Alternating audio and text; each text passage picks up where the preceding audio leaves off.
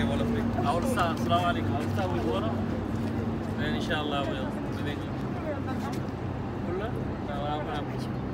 No. Ala pulla. Ana no tawla. So that's pulla tan sa. Ko tan nani. Okay, no problem. بسم الله الرحمن الرحيم وصلى الله على سيدنا محمد وعلى آله وصحبه حق قدره ومقداره العظيم. في ñu taxaw ni bokk na ci place yi gën a am solo ci l'islam mooy masjidul Qiblatayn jàkka yi borom ñaari xibla yi wala masjidu bani salamata waaw quartier bi mooy banu salamata ñoo dëkkee woon ñoo tabax jàkka ji moo tax ñu ko daan woowee jàkkay banu salama lu tax nag ñu tuddee ko masjidul Qiblatayn yonentu sallallahu alayhi wa sallam daf fi ñëwoon gane si benn soxna bu ñuy wax Umul Bashir moo ay saxaabaam bu defaral leen añ bi ñu añee ba pare tisbaar jot bu ñëw ci seen jàkk ji di julli tisbaar bi mu demee ba am ñaari rakk ci la laaye ji koy digal na changer qibla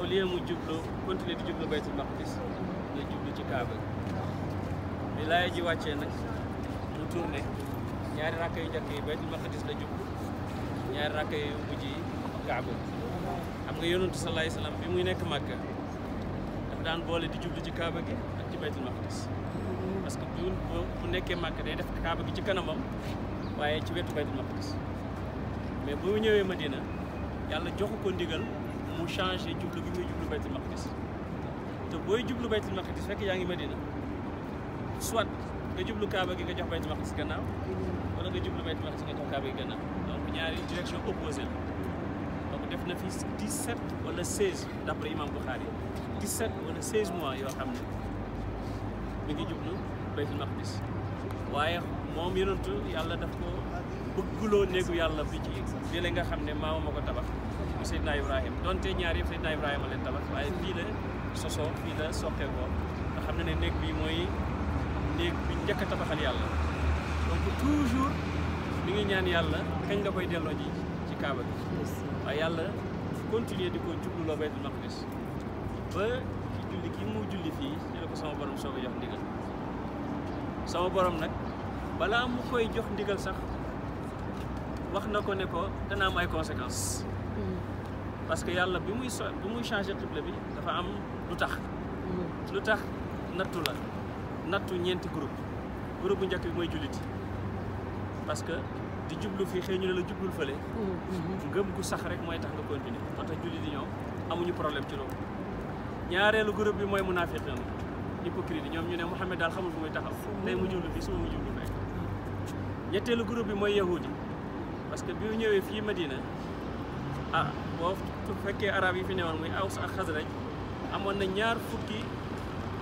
giiru yahud yu nekkoon ci alentour Madina yi Xaybar ak li ci topp ñoom tamit loolu neexul leen parce que ñoom baytul maqdis la ñuy jublu le fait que yonentu sallallahu alayhi wasallam changé ñoom kontaanuñ ci waaye yàlla mi ngi koy wan ne ko indiwuma la pour nga topp keneen moo la indi rek pour nga topp fi ma bëgg man ñeenteelu groupe bi mooy mushrikuuna yi waa Màkka yi ñu ne comme moom dafa changé diine changé xibla dellu si waat na ci suñ xibla bi léegi dellu si waat ci suñ diine ñoom loolu lañ doon wax waaye yonentu sallallahu alayhi wasallam moom li ko sama borom digaloon la doon def biñ ko tabaxee nag mu nekk tabax bu yàgg ba ci jamono yi Seydina Omar ibn Abdul Aziz mu ñu nekkee amir gouverneur Omar ibn Abdul Aziz comme gouverneur Omar ibn Abdul Aziz comme xalifa Omar ibn Abdul Aziz gouverneur bu mu nekkee gouverneur Madina ci la ko tabaxaat gannaaw ga Shujaa'i yu tabaxaat na ko gannaaw ga Souleymane al Qanouni bokk ci buur empire ottoman yi tabax na ko tabax biñ ko mujj a def nag yaatal ko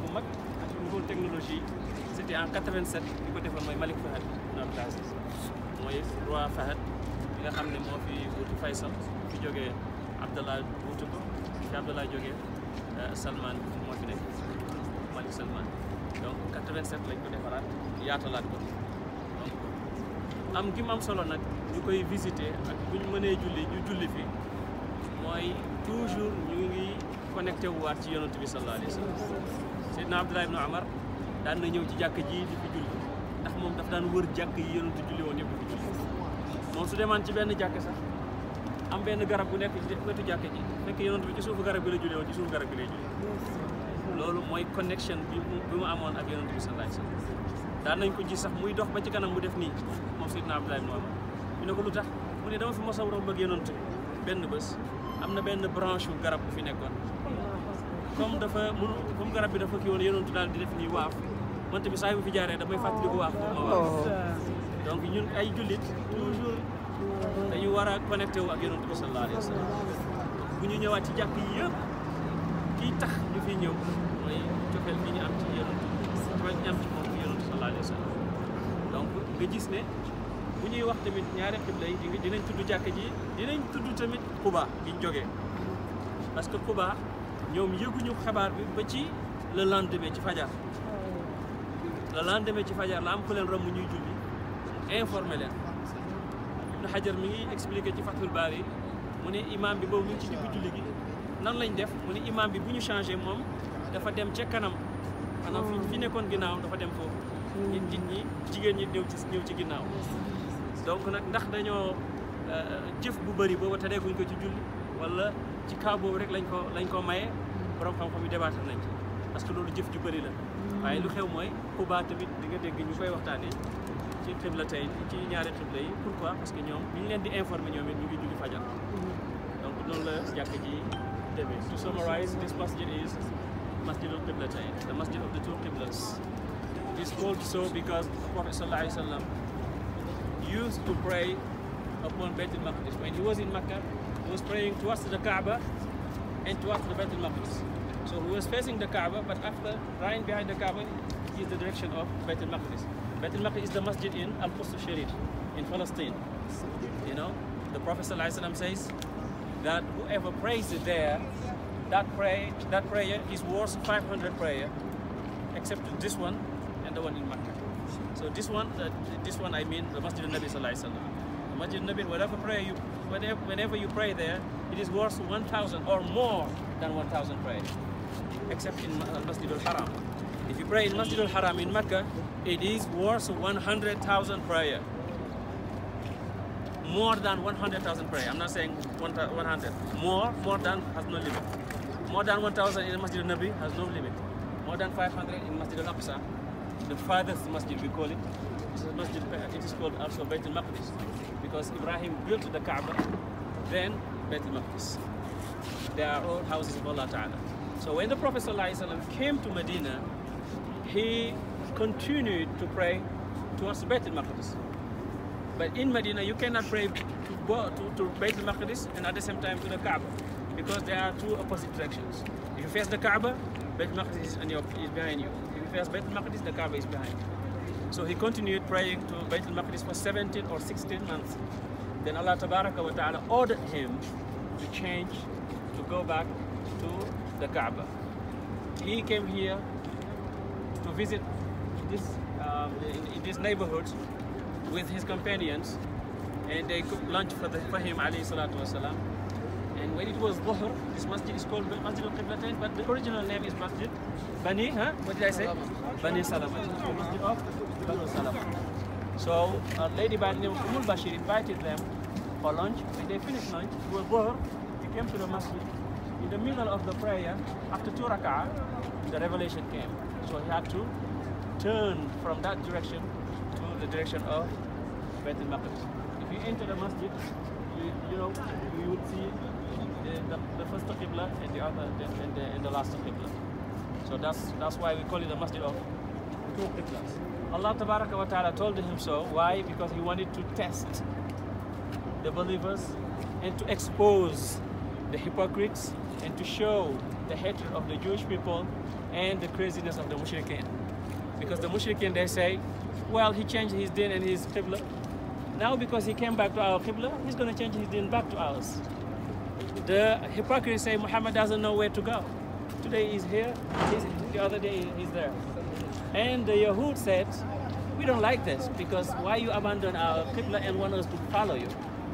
But the believers had no problem because whatever Allah says, that's what it is.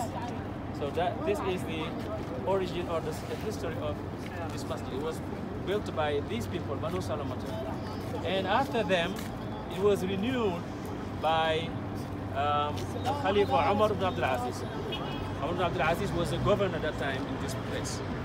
And after him, Shuja'i, and after him Al-Qanuni, Sulaiman Al-Qanuni, who was an emperor from the empire, from Ottoman Empire. And then in 1987, the King Fahd made it bigger and more beautiful with new technologies, the way it is now. And they keep, renewing and beautifying the masjid. So the reason why we're here is for the love we have for Rasulullah. So wherever the Prophet ﷺ goes, there is barakah, there's blessing. And when you go there, it reminds us of the Prophet ﷺ. As I said earlier, Sayyidina Abdullah ibn Umar, who was known to be the fanatic Sahabi, because he would follow the Prophet ﷺ in everything. Even the way he would work, where he would sit, where he would sit and where he would go. So he used to come to this masjid, and to every single masjid the Prophet ﷺ, passed or prayed. So that is why we're here. We're here to connect ourselves back to the Prophet ﷺ. As we connected ourselves back to the Prophet in Al-Masjid al-Nabawi, in Quba. And I said earlier that the Masjid al-Quba has to do also with, the two Qiblas. Because this was a time of Dhuhr, the Prophet ﷺ was facing Bayt al-Maqdis. When the ayah came, he turned it into the Kaaba. And the Sahaba who are in Quba, they didn't know about it. Because, like in 10 minutes or 15 minutes, we traveled from Quba to here. But those days, it wasn't that easy. It was further, it was more difficult to travel. People didn't have, a lot of means. The Prophet ﷺ himself, I told you, he used to walk. He used to walk to Quba. Sometimes he, used the means of transportation, but sometimes he walked. And he used to go there every Saturday. So when they knew about the information, it was Salatul Fajr, that's when they changed. But it occurred here. And you will find the ayah talking about the change of the Qibla in Surah which is Surah? Al-Baqarah, right? Surah Al-Baqarah. Surah Al-Baqarah, chapter 2. Many ayat talk about this and the wisdom behind it. But we were here because of the one who prayed here. That is Rasulullah. We ask Allah to make it easy for all of us to come back here more and more and more, and to connect us to Rasulullah and to connect us to his Sunnah alayhi salatu, to take us as Muslims, actually true Muslims. Yes, you have a question? Why Saturday? Why did you choose Saturday? It was just I don't know. Okay. So Saturday not here, Saturday was Cuba. Yeah, I don't. Yeah. Well, I have the question, but I forgot to ask about it. Yeah, I know. So, okay. We'll go there. We'll go there. So we can just make dua and go because we don't have the change. Water.